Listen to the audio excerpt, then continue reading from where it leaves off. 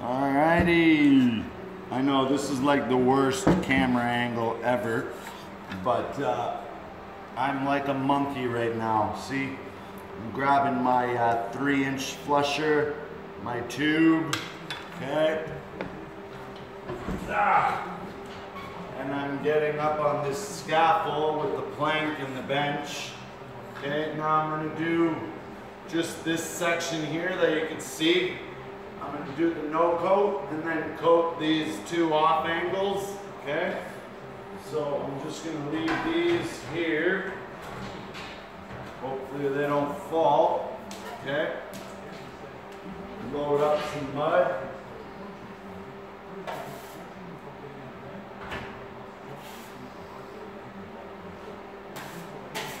Okay, and again, even for the off angles, the first thing I do is I just load it with mud and then I start to wipe it out.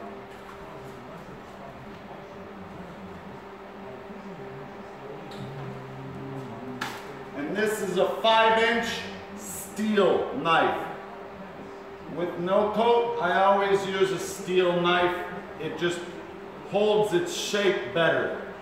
Stainless steel will bend too much, and you're not going to get that no coat nice and flat. Okay, I learned that the hard way. No coat, steel knife, always. I don't know why. Well, I think I just told you why, but it just does a better job. Okay, and that's as far as I'm going to go. I got another 4 feet, 5 feet to go there, but okay, so I'm just loading it. I'm just putting it as flat as possible, leaving as much mud on there as possible without making a mess. Okay. Now I'll go from the other side.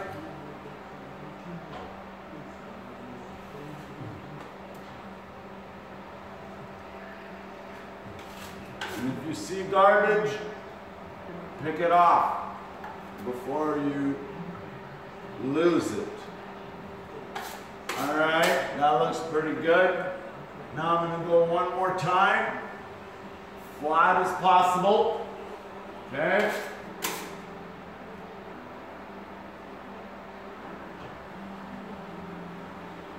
All right, now get the edge.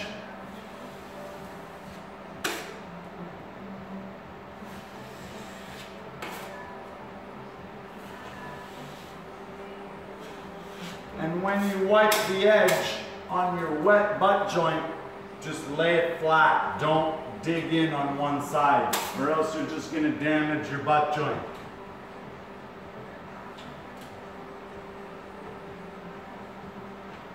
All right.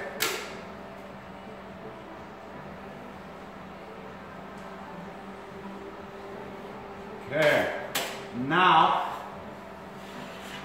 that I did both sides a few times, the next step is to clean that inside corner. Now all I do is I run my knife. I run it on a 45, okay? This corner here just cleans the inside corner, and then I wipe it a couple more times. That's why when you wipe it, you want to try to leave as much mud on there as possible, because I'm going to be gouging out that inside corner just to clean it up, then wiping it a couple more times. Okay, so there you go. I did the first couple of feet. Actually, I'm going to do it this way. There you go. Okay, so I just shove the corner in there and just take all the goobers out. Now I'm going to wipe again. Beautiful. See, now there's nothing. That inside corner looks beautiful. Now it doesn't, but once I do it a couple times, it will.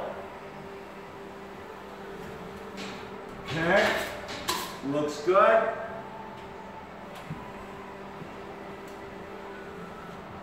Not bad.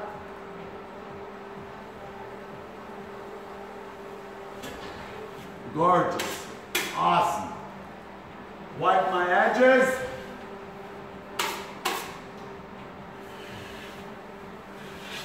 Good. All right. This first 5 or 6 feet is done. Now I just got another 5 or 6 feet to do here. All in reaching distance. But I want to show you, although it's going to damage my no coat, but that's not a big deal. I will clean that up. So now, all I do is I grab my little shorty tube. It's only a 32-inch compound tube. It's like a syringe. If you're starting out drywalling, this was my first tool that I bought. With the applicator, a flusher. I didn't even buy the handle. I bought a wooden handle from Home Depot. It's even cheaper. This tube was $175 Canadian, 230 bucks with the kit and the, you know, now you can buy these plastic ones if you just want to finish a small bathroom. Awesome. So I just shoved the whole thing right in the mud. Oh, I might have to put all the mud at the bottom of the pail.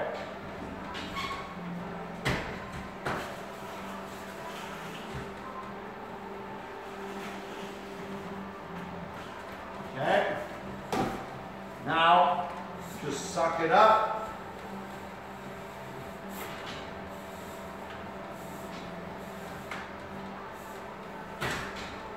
Bang the extra mud off. Hold on. I'm going to fix the camera here. You guys are too far. It might be a little bit more bouncy, but at least you'll be able to see my corners a little bit better, all right? So now, okay, I got the applicator, okay? It doesn't matter if it's full of mud. You just gotta be mindful that this might drip, so try to keep it clean. Now, I'm just gonna load up the corners like before, okay? It's always easier to start from the top, work your way down.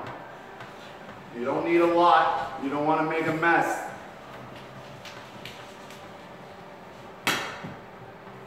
Okay?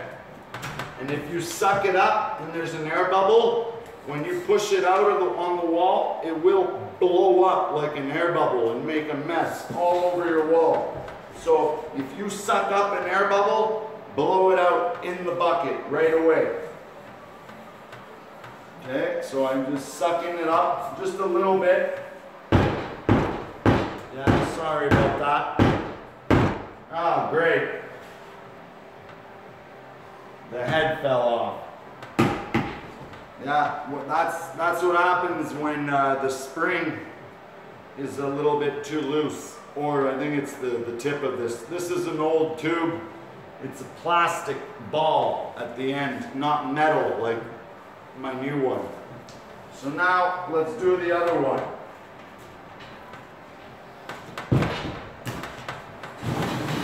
Okay, I'm going to do the other side here.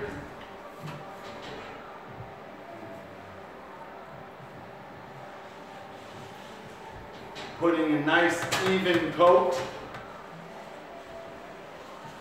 without making a mess all over, because my flusher is only 3 inches wide.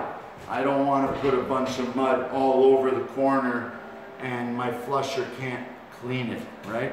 So now I grab the flusher, okay? Now, this is not like an angle head, right? You don't need to put mud on this before you put it in the corner.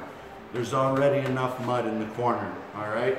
The angle head, it stores more mud. You need to pre-mud it before you put it in the corner, okay? So again, I'll start with the left side because it's drier. You want to start where you started.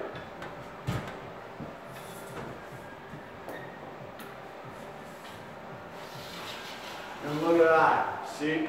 And notice how I started from the bottom up this time, because I don't want to just shoot all that extra mud right on the wall. If I go upwards, there's more chances that it'll spread out in the corner better. And now I can go back.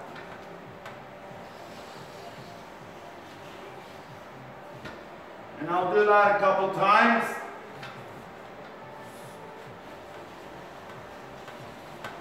Okay.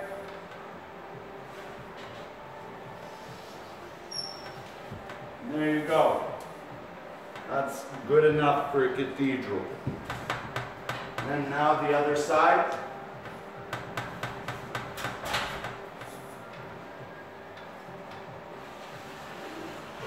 Not bad. This is very awkward. One more time.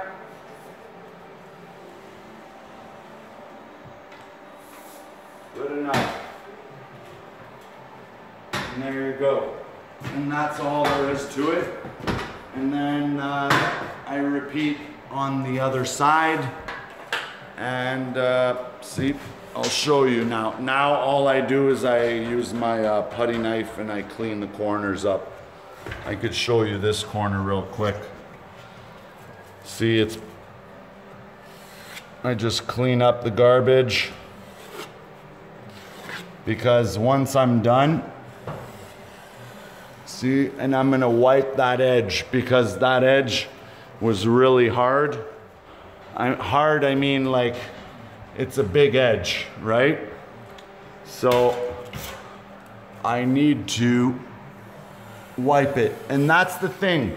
That's the difference between the flusher and the angle head. The difference is the flusher, okay, unless you put a really, really, really thin coat in your corner, you could get away with not having to wipe that edge.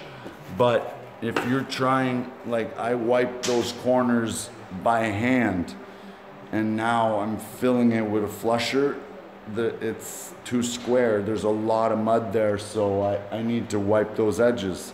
But it's not bad because it's a cathedral, it doesn't matter. But if I was doing that from the floor 8 feet, 9 feet high, I would never do that. It would be so much sanding. And I've done it before, I know, trust me. So you guys have a good day, and Happy New Year. This house is almost done. Next video, sanding, yay.